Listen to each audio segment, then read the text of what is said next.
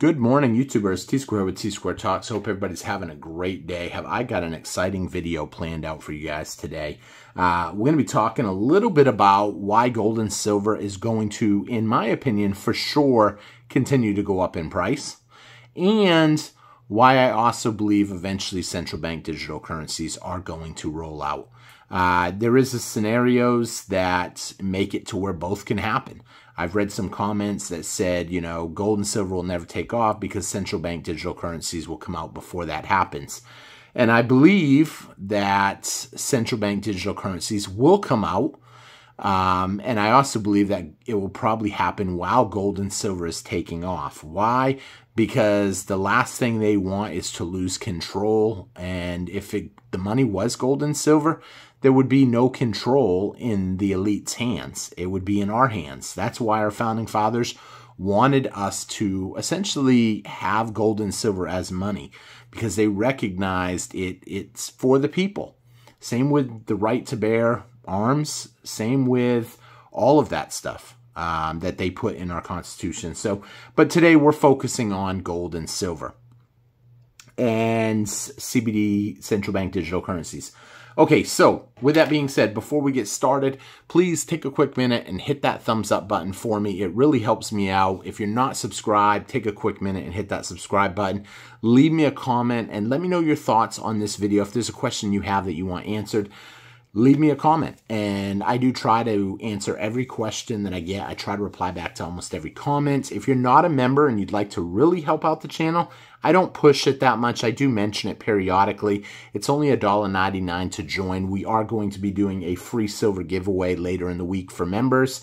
We only have about 30 members right now. And for $1.99 to have a shot at winning a free ounce of silver, it's a pretty good deal. Your odds are pretty good, and it helps out the channel. And it's super easy. You just hit the join button. All your comments go directly to my phone, and I reply back, though, to pretty much all the comments. It just takes a little time to get to them. But the members' comments, I do reply back to pretty much daily, so as soon as they come in. So with that being said, I had to put that little thing in there. I thank you guys for listening to that. So let's get started, though. So how is gold and silver guaranteed to go up? Now, this is not financial advice, just my opinion. However, I think it's guaranteed to go up because I think the dollar is getting mass-produced. As we all know, they continue to print. And as they print more and more bills, it only makes sense that they're going to have less and less value. And as they have less and less value, they're going to buy you less and less goods. And essentially, that is going to drive all the goods up in the system, including gold and silver. Someone left me a comment today that the dollar will never really collapse because Saudi Arabia is always going to want dollars for oil, even though they are accepting other currencies now. We are the greatest place in the world to live. We've got the greatest military, and we've got the greatest money that people can trust. So that I kind of got a kick out of that, obviously, because if that was all true, Saudi Arabia would still be exclusively taking dollars. They're not exclusively taking dollars. They're taking any currency now. They are still accepting dollars because they do realize that, yeah, the dollar ain't as bad as some other currencies, but we're not going to renew an exclusive contract with you anymore. We'll take whatever. And now, here's where I really think it's going to get bad. What's going to happen in October when they have their next BRICS meeting? I think that's going to really change the game because I think if they are a full-fledged member of BRICS by that point, they're probably going to say, you know what, how about we just sell oil exclusively in BRICS currencies, and anybody that is a BRICS member can invest in the currency through buying bonds, taking the bonds, giving their money. Their money gets spent on oil, infrastructure, the whole BRICS system. They've pretty well done a great job already copying the SWIFT system. The SWIFT system is what the U.S. uses in its allies, and pretty much most people that deal in dollars use the BRICS banking system. With that being said, by great job, I mean they have done a good job. It's against the dollar, obviously, but that is their intentions. I'm looking at it from a chess point of view. It's a chess game, and they are taking it one step at a time, and essentially they're kind of playing, I don't know, a kid. because right now the U.S. is behind the curve on a lot of the stuff that they are doing. They are not being proactive. They're not taking it seriously. I hear videos online that says, oh, they're probably shaking in their shoes. No, they're not. They ain't smart enough to really even see what's going on, because if they did, they would have already taken countermeasures by increasing the price of gold, maybe making the dollar partially backed by gold, maybe approve some major spending and buying gold, and that would be continuing to drive the price of gold up. There would be no slowing down.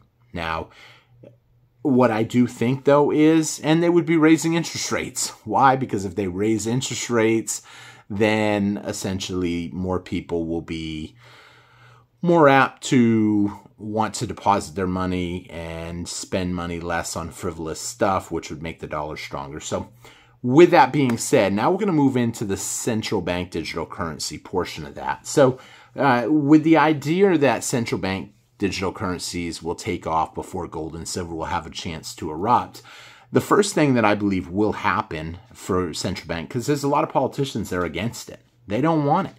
They don't want central bank digital currencies. Even the challenger, one of the, I don't know how to say that without saying his, I'll just say Trump.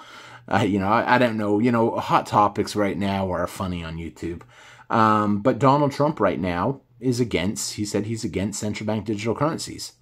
And he said, though, he would do anything to prevent us losing the world reserve status. And it will be a major blow if we lose it. And we are slowly losing it. But here's my thoughts. Once Saudi Arabia says, you know what, you can only buy oil in BRICS currency, how fast do you think the dollar will start to lose ground? You know, here's the thing. There's a lot of dollars being held by hundreds of other countries. And when you think of that, why are they holding dollars? They're holding dollars because they use the dollars to buy oil. However, I don't think for a minute that as soon as Saudi Arabia said we'll accept other currencies, that they are going to go out and just dump their dollars overnight. In fact, they're probably still holding them dollars. Why? Because, you know, some people have this belief that the dollar is super strong and it's a great way to prop up their currency. What do I mean by that? If, let's say, I go to work every day, I take my money in the form of dollars when I get paid, and I hold the dollars. By holding them, I'm hoping the dollars go up in value. And when you look at the DXY chart, to a untrained person that really doesn't know what they're looking at, they look at the DXY chart and they say, oh, the dollar DXY chart's up, the dollar's up. I hear it all the time. Oh, what are you talking about, T? The dollar's at like 105, 106. It's in a good position. Okay, so it looks like it's in a good position, but when you can, that's because it's compared to other currencies. It's not compared to gold and silver. It's not compared to other commodities. That's why the prices of everything we buy is going up, because the dollar is going down. However, it's not going down against other currencies around the world because they're all going down equally. So, once you understand that portion of it, then you need to look and see. So why would they hold dollars? They're holding dollars because they don't realize that. They realize that they think that the dollar is getting stronger because it's getting stronger against their currency, but it's not getting stronger against gold.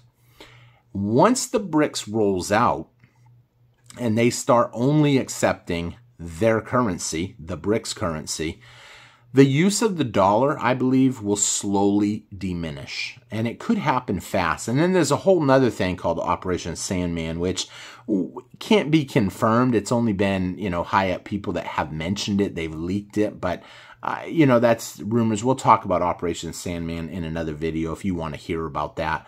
But more and more countries are going to stop using the dollar. They're going to shift their dollars back here by buying our goods.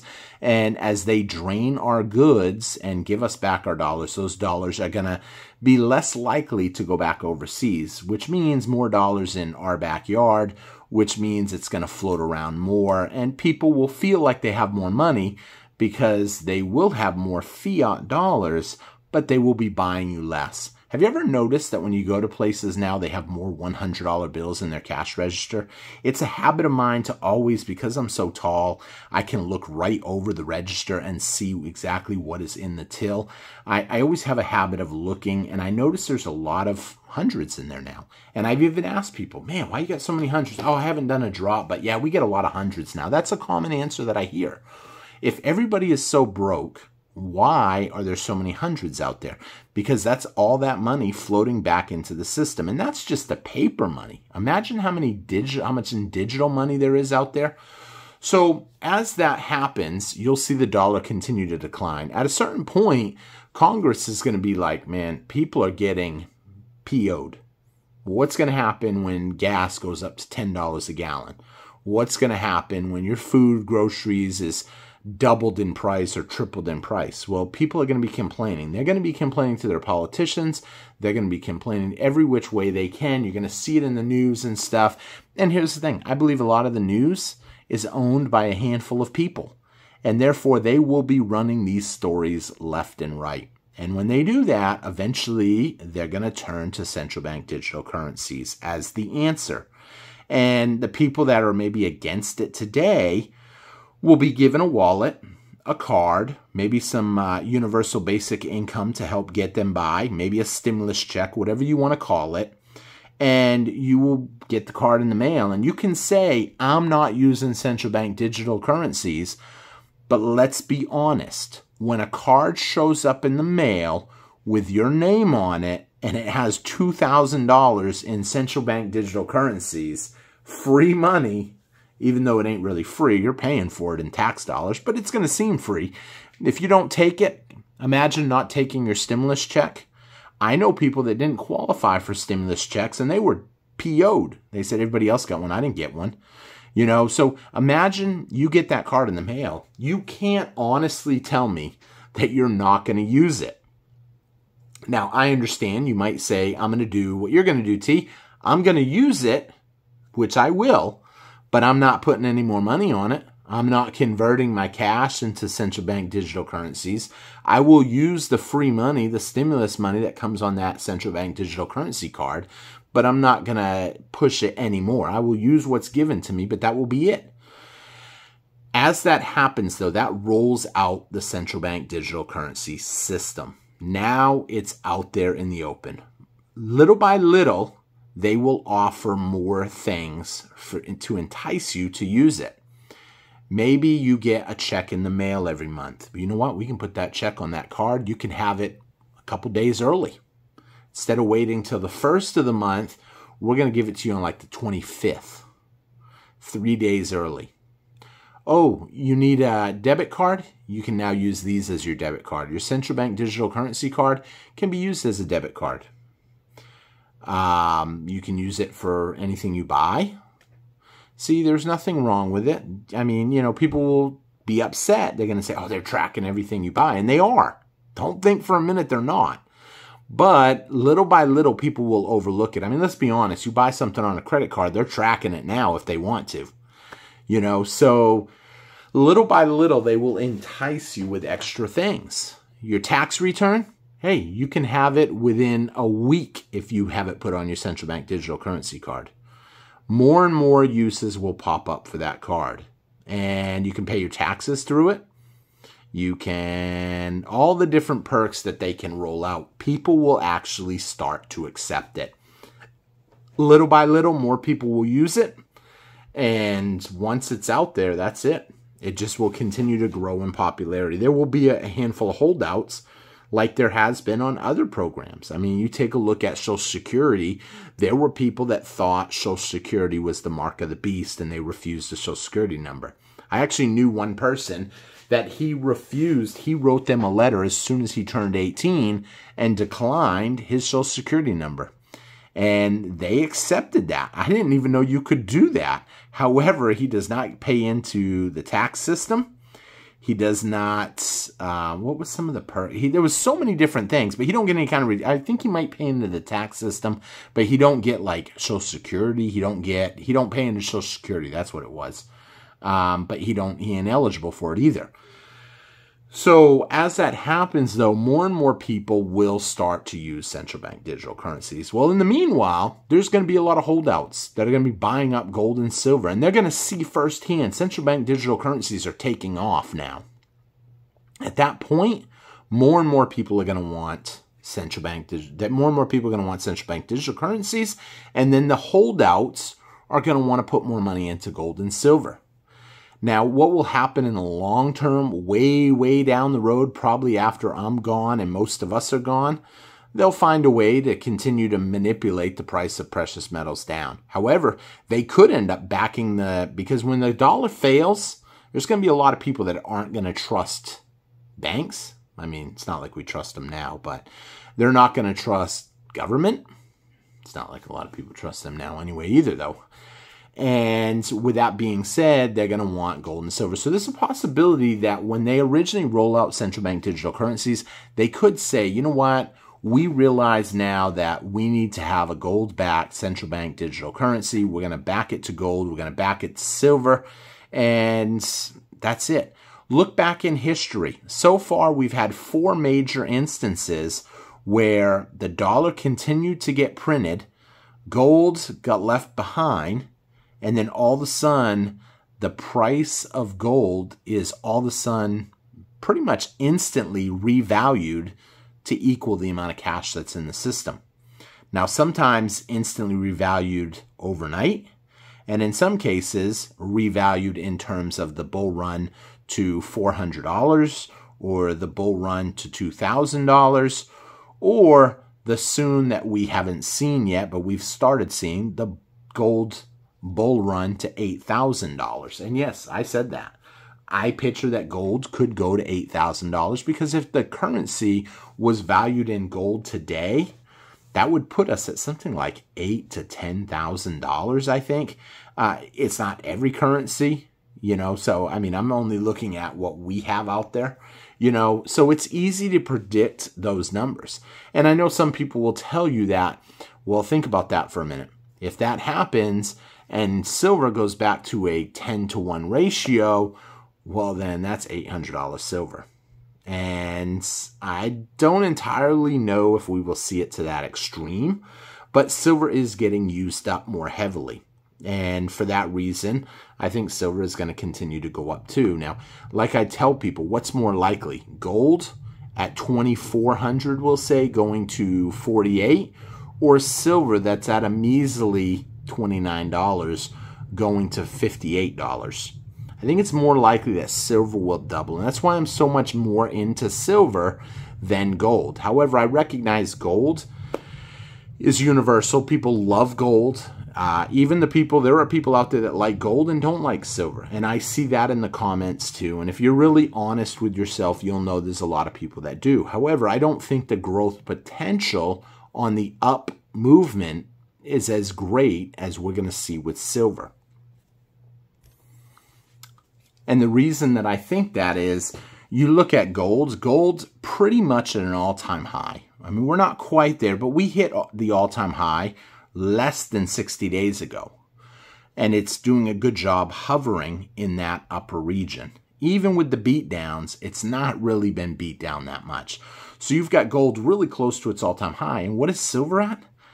Like I said, silver's at a measly $29. And I really think it's going to go to 28 and change by the end of next week. At some point. It will be quick. It may not hold its position. It will plunge. And then it will instantly come back to where it was. And then next month, I think we're going to see back up to $32, $33. I think we will take out the 11-year high next month for sure. I would not be surprised to see $35 silver by the end of next month. And I think it looks really good. So, I'd rather have the investment that is undervalued. Now, some people out there are going to say, that's crazy. Silver's at an 11-year high and you would put money into it now. I would. Because if you were to pick and choose the common thing, oh, I bought silver in 1980 and I lost money. Okay, let's look at that in a different perspective. 1980, silver was $49. 2011, we had $50, whatever. I mean, look at it today. I mean, It's nothing compared to that. Everything else has gone up in value except for silver.